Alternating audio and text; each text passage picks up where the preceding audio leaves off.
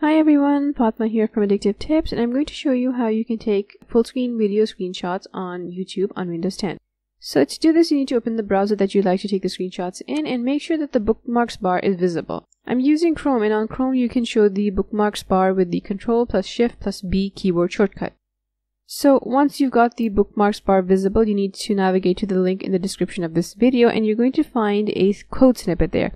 Drag that code snippet and drop it onto your bookmarks bar and give it a name that tells you what it's for. What this code snippet is going to do is it's going to hide the media controls on a YouTube video.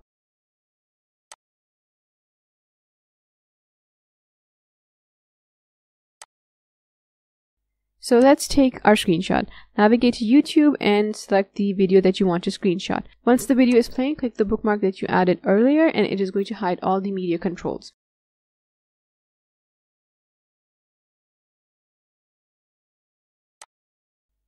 So the media controls are hidden and our video is playing, and now we need to switch over to full screen. To do that, double click the video player and it is going to go to full screen. To control playback, you can use a spacebar. Tap it once to play the video, tap it again to pause it. Pause it at the point where you want to take the screenshot, and when you're ready, go ahead and use whatever screenshot tool you like to use for screenshots.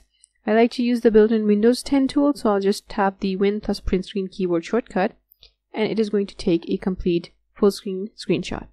That is going to do the trick, and if you want the media controls to be visible again on the YouTube video, you can just go ahead and reload the tab. Thanks for watching. I'll see you later with more tech tips.